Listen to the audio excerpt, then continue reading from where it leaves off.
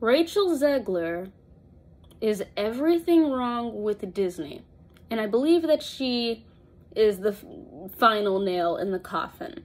Now, I do have hope that Disney can finally stop offing themselves and just bite the bullet and realize the timeless fact that if you do not give audiences what they have been asking for, and if you do not treat people, no matter their age, sex, gender, or whatever, if you do not treat people like critical thinking human beings, that, yeah, you're gonna lose money. You're gonna lose money off of your sheer stupidity of self-deprecating, asinine bullcrap.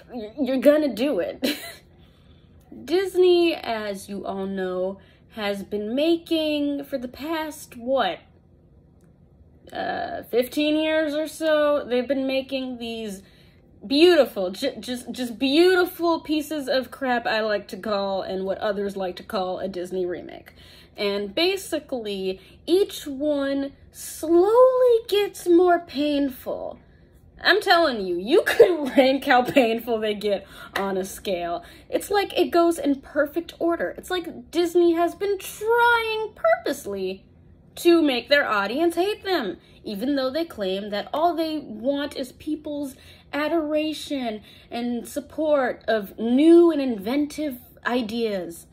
But all I see is a bunch of garbage propagated by people who think that they're cool, hip, and edgy, and all those buzzwords, but all they are is a bunch of people who study, I can't even talk anymore, statistics in a room and say, hey, what'll make girls like us? And it's the most insulting things. Like, they think by getting someone like Rachel Ziglar and getting these writers who haven't seen a Disney movie or just any good movie in their entire lives, they think that if they just take a product filled with nostalgia and then just slap a bunch of nonsense labels on it 50 times over, that we're just gonna keep buying it and buying it. And you know what? We are the problem. We are the problem. If you have looked at all the box office numbers for Disney before the past, COVID years, you can tell we have been feeding the monster that we all desperately hate.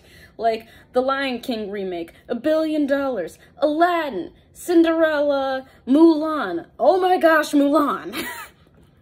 The Little Mermaid. We've all been feeding this annoying monster that keeps taking our money, because as soon as we see that it's a childhood classic that we grew up with, our immediate reaction is, I'm gonna see how bad this is by giving my money to it. And it's so sad that we do this, because they don't deserve it. They don't deserve our money and our attention anymore until they start treating us like people again. And until they realize that we want good storytelling, they don't deserve our money. It's as simple as that.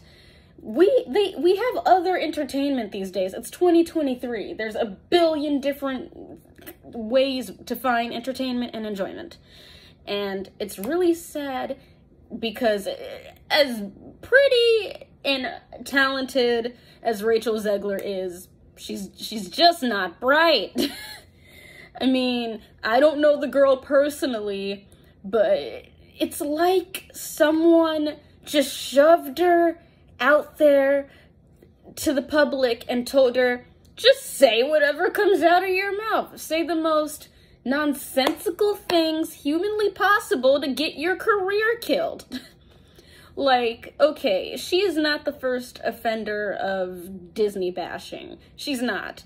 There have been plenty of people like Emma Watson and other women who have acted in these Disney remakes or not even them, just the writers and directors coming out with these insane articles saying that this new movie is not like the old one. It's feminist, guys, and it's edgy, and it's cool, and it's hip, and you're gonna love it. We changed everything and yet nothing. Like, even if Rachel wasn't a smug, snobby, annoying person, even if she was the perfect, ideal Snow White, if she was just chef's kiss, wonderful, great, PR, love you. Even if she was all of those things, this movie just should not exist. In fact, I don't think any Disney remake should exist unless the story is like the originals, like not the Disney originals. No, I mean the actual messed up, grim, more adult book originals that I know people would make killer fan fiction and fan art out of. Unless it's gonna be like that, or the director and the writers actually, you know what they're doing and are somehow able to magically pull this off, it just shouldn't happen. Because all they're doing is regurgitating what we love, but taking the soul out of it. They take the joy out of everything. Like with The Lion King, for instance. The director just could not stop bragging about how realistic the animation was. Because everyone was saying, huh? Those aren't real animals? No, you idiots, it's CGI. So, who cares? Because when I watch that movie, I cannot see any facial expression on those animals' faces. When Mufasa dies, I'm supposed to, feel something, but all I see is a soulless animal falling to his death. I mean, it's still sad, but it's nothing compared to the palpable emotions of the original. Like, you can see the expressions. You can see everything in bright, clear, beautiful colors. But for this movie, because it's so heavily trying to be realistic and so heavily trying to be like the original, it doesn't understand that. And so there's nothing there, because the beauty of animation is that you can stretch everything to a maximum because everything's idealistic. You're making it yourself. You're not just taking real life as life has given it to you and just saying, okay, I gotta work with this. No, you can do whatever you want. You can do whatever you want, and yet Disney keeps trading what made them special for something that's sucking them dry. Like, again, back to the whole Rachel Ziglar thing, all she keeps doing is bashing and bashing and bashing Snow White. She doesn't understand any context behind Snow White. It's like she said, she saw it once as a kid and was terrified of it, and then never saw it again. And then, based off of what she's been told by the culture, I'm assuming, she thinks that Snow White is just the most helpless, defenseless, weak girl, and all she could possibly ever want is a prince to take care of her. Not a prince to love, of course. No, a prince to just take care of her. Which is ridiculous. Like, I understand why people think this about Snow White, because she's not like Moana, going off to find who she is as a person and discovering that she is separate from her tribe and her love for the water and adventure. And she's not like Elsa, who, just lets it go and bees herself and has all this magical power. Like, she's not anything like the modern Disney princess, because she was the first one. She was the blueprint. All the Disney princesses, even though they are so completely different from Snow White, you can trace their characteristics back to Snow White. Snow White will always be in those princesses when it comes to beauty, the way they move, the way they are kind and nice to people. That is very important to the Disney brand, whether Disney wants to admit it or not. And Snow White, even though she does have these weak, defenseless traits, she does make up for it with being brave, with being happy and cheerful, even though life keeps punching her in the face. And she doesn't just do anything and then dies and then gets whatever she wants. No, when she meets the 7 dwarves, the reason why she's so humbly offers to clean and cook for them and be nice to them is because this chick knows she better survive or she's gonna be dead.